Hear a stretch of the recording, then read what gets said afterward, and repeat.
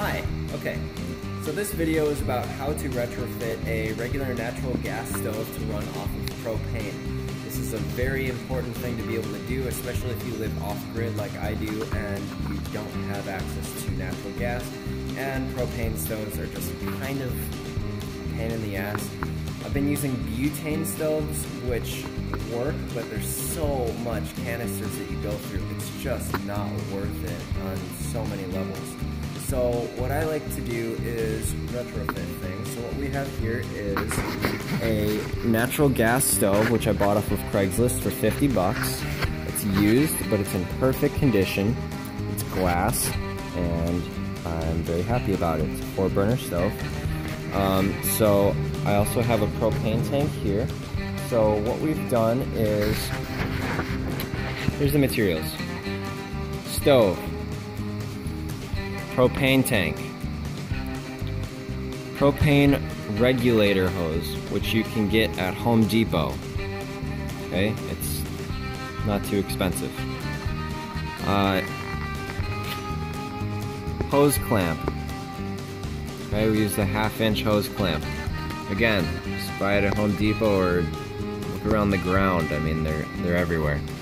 And then the fitting here is, I believe it's a 5/8 inch MIP by 1/2 inch barb or 1/4 inch barb. I wish I knew, but basically a barb looks like this. Okay, so what you got is,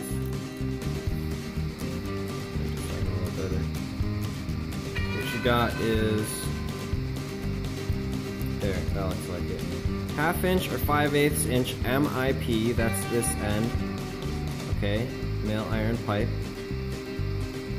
By 1/4 inch or 1/2 inch barb. So barb is, think of barbed wire, you know, where it's like this,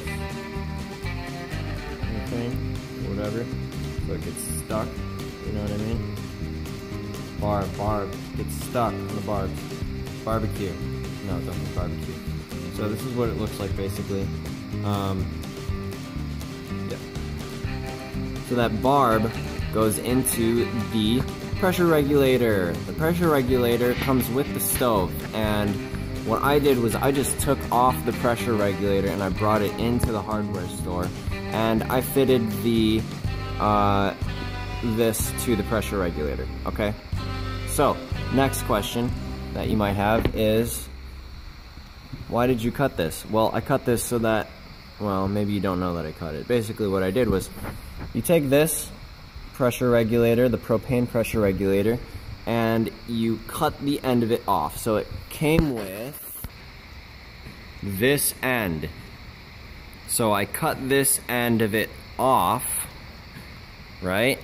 Because this is the wrong thread size for that. Okay?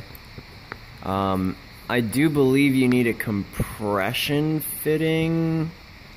I'm really not too certain about that. No, I'll go with the MIP. Better yet, just bring your pressure regulator in for the natural gas stove, and that'll tell you exactly what size you need. So basically what I did was, I cut this with a saw, a metal saw. Okay, very easy to cut through this. You want to use a metal saw because there is metal in here. Just little pieces of metal strand, metal wire. And then, so these are the only tools that you'll really need. Is a metal hacksaw and 11/16 wrench. Alright, sorry, this tutorial's all over the place, but the 11/16 inch wrench is for this here. Okay, so maybe that's what size it is, 11/16. Again, I'm not too sure. Just bring in the pressure regulator. Try it at Home Depot. It'll give you the right size.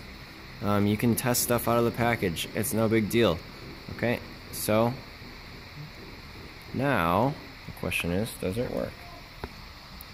So, by the way, when you open propane tanks, or any tanks, go all the way, and then back it off a little bit so that you don't crank it open.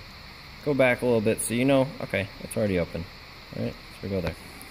And again, I'm off grid, so I've got a lighter because the electronic